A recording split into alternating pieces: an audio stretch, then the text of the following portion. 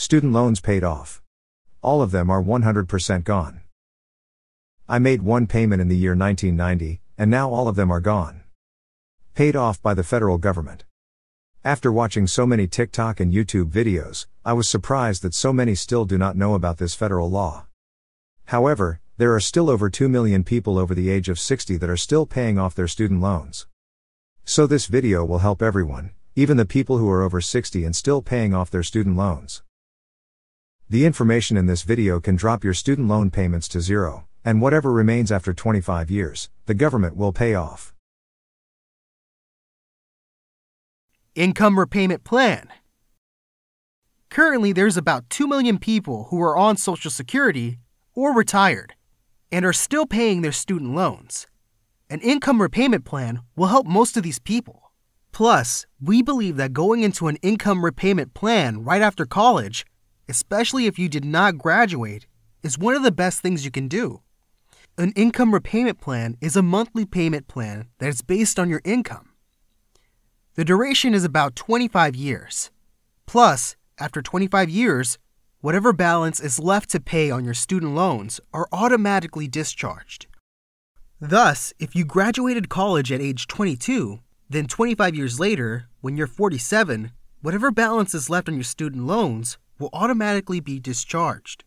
Plus, before you start paying anything, your income must be 150% above poverty. This is about $14,000 per year for a person who is single. Next, you only have to pay 20% of your income that is above the poverty line.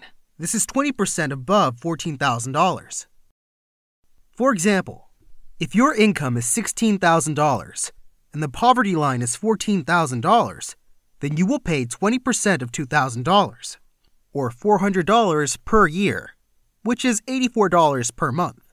If your income is $30,000 and the poverty line is $14,000, then you will pay 20% of $16,000, or $3,200 per year, which is $267 per month. Plus, before they can force you to pay anything, they must take into account your monthly expenses, such as rent, food, children, insurance, medical costs, etc. Thus, the $267 a month could drop to zero. There are 3 kinds of income repayment plans, and they're all basically the same. Plus, all 3 are also loans consolidation plans. They are income-based repayment, pay-as-you-earn, income contingent repayment plan. These plans will keep you from defaulting on your student loans.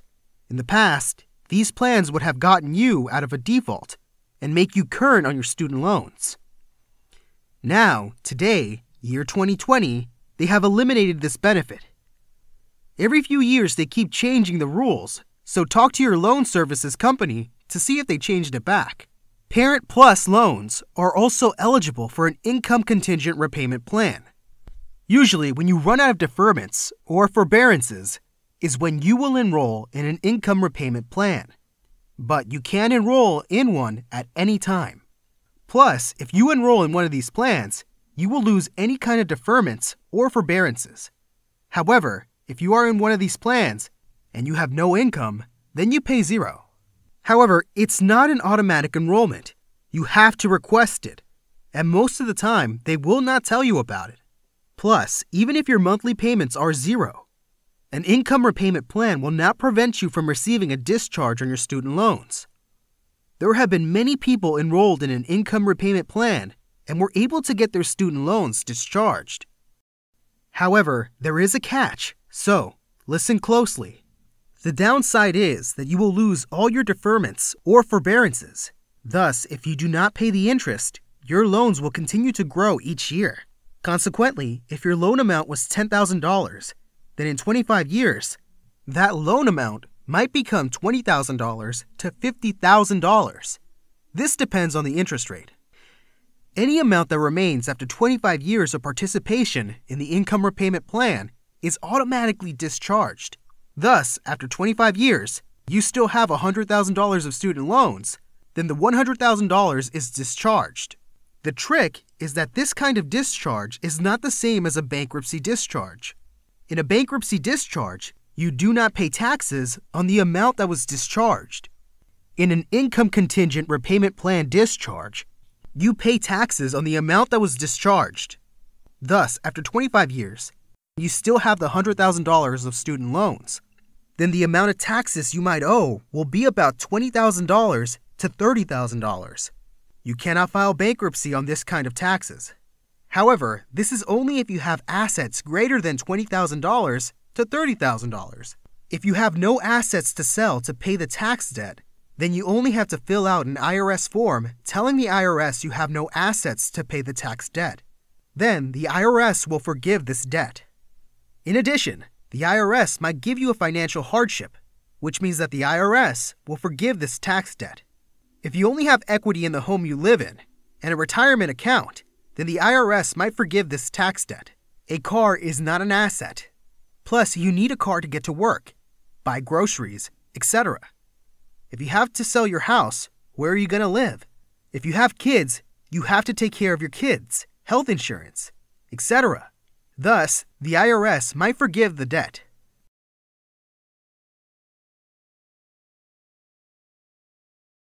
Social Security Income Repayment Plan. If you are collecting Social Security and you are not enrolled in an income repayment plan, then your income from Social Security can be garnished to pay your student loans. If you are enrolled in an income repayment plan and all of your income is from Social Security, then your monthly student loans payment will be zero. For people who are collecting Social Security, the government does not consider Social Security to be income for an income repayment plan. Only the income that can be used to pay your income tax can be used to make payments on an income repayment plan. Income from Social Security is not taxable income. If all your income is from Social Security, then your adjusted gross income on your taxes should be zero. Thus, your income is below the poverty level. You have to request an income repayment plan and then send them a copy of your taxes each year.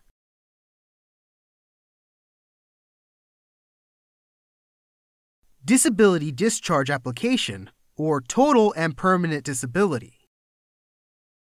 You can find this form on the internet or at the U.S. Department of Education website.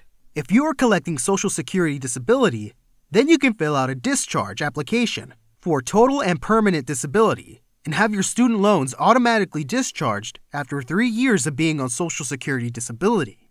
However, your reward letter from Social Security must state that your next review will be 5 years or more. If your review is less than 5 years, then you will not qualify for a disability discharge. If you do not have a copy of your reward letter, then write Social Security and ask for a benefits plan inquiry. A benefits plan inquiry will have your next review date, and you can use this as proof that your review date is or was more than 5 years. For people that are collecting regular retirement Social Security, they might be able to have a doctor complete the discharge application for total and permanent disability. Thus, if a doctor said that you cannot work for the next 5 years, then you might be able to get a discharge on your student loans through a discharge application for total and permanent disability. You will not owe any taxes if your discharge is from a total and permanent disability. Social Security and Chapter 7 Bankruptcy.